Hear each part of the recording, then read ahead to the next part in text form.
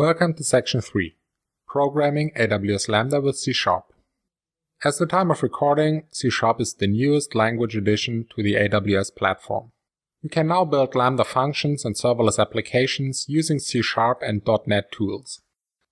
In this section, we are going to take a look at creating Lambda functions and serverless projects using the .NET Core platform and Visual Studio. In the first video, we are going to create a Lambda function using .NET Core. In this video, we are going to take a look at how to install the AWS Toolkit for Visual Studio. Then we are going to try out some features of the AWS Toolkit and we'll use it to create our first C# Lambda function. As a first step, we are going on to the AWS website to download the AWS Toolkit for Visual Studio.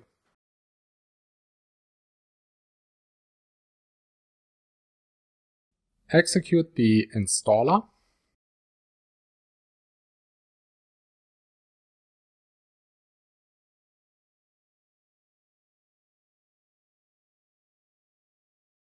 Now we're done installing the toolkit and I'm going to launch Visual Studio 2015.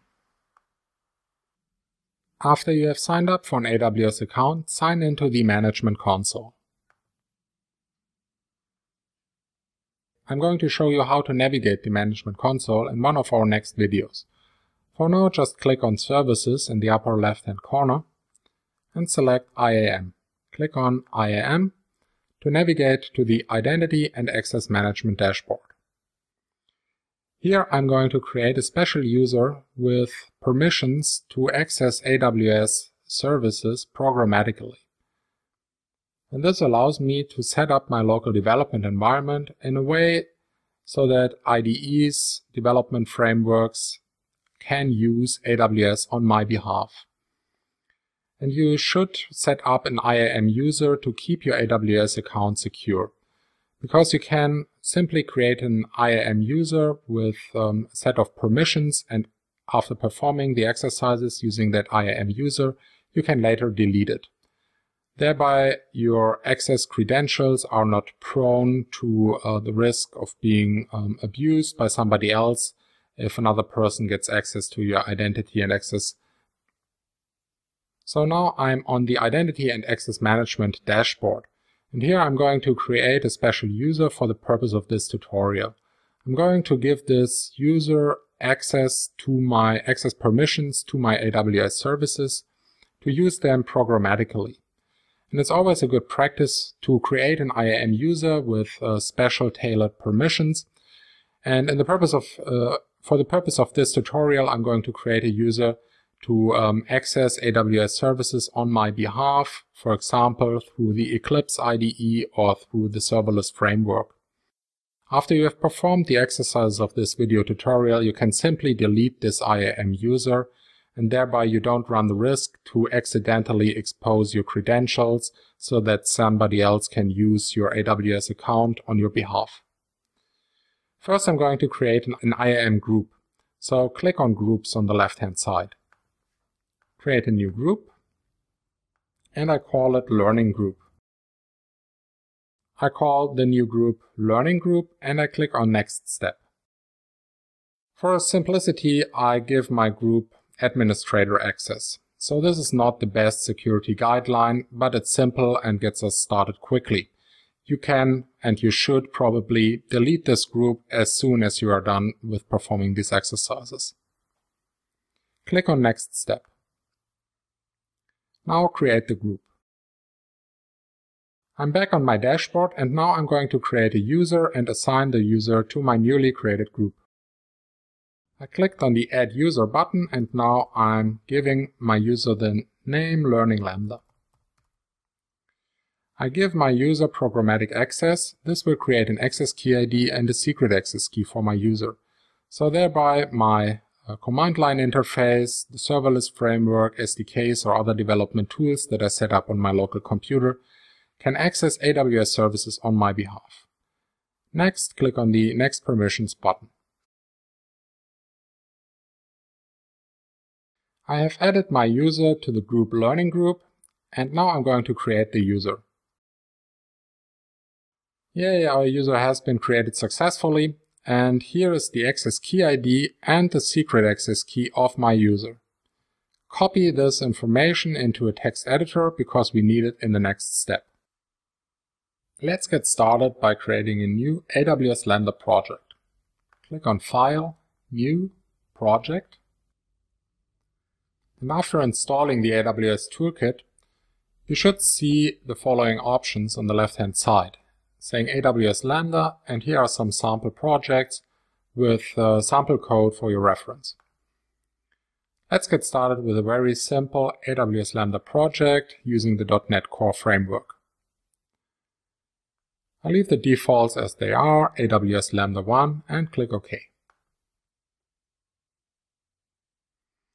Here I'm going to select one of the blueprints. Let's get started with a really simple empty function blueprint and click Finish. Our AWS Lambda project has been created and it shows up in our Solution Explorer. Let's take a look at the function handler.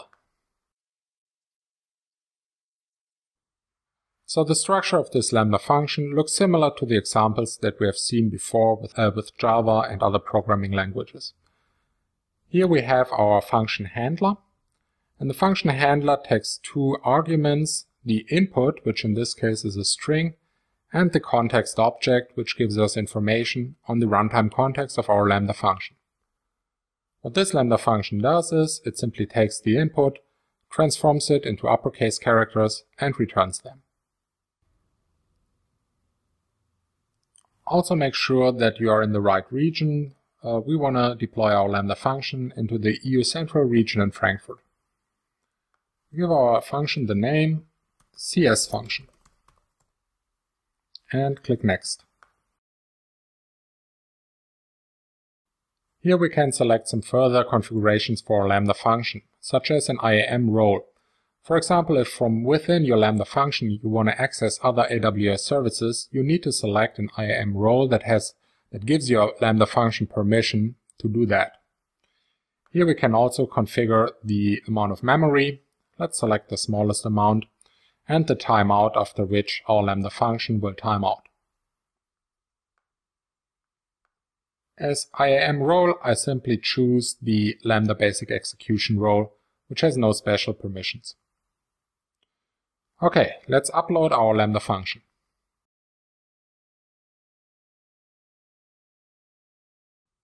We have created our first Lambda function with C#.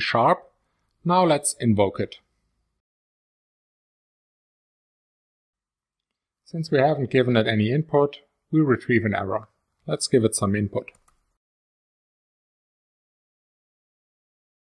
And invoke again, and as a response we get our uppercase string as return. Here you can also see the log output. As a last step, let's head to our AWS Management Console and have a look at our Lambda function there.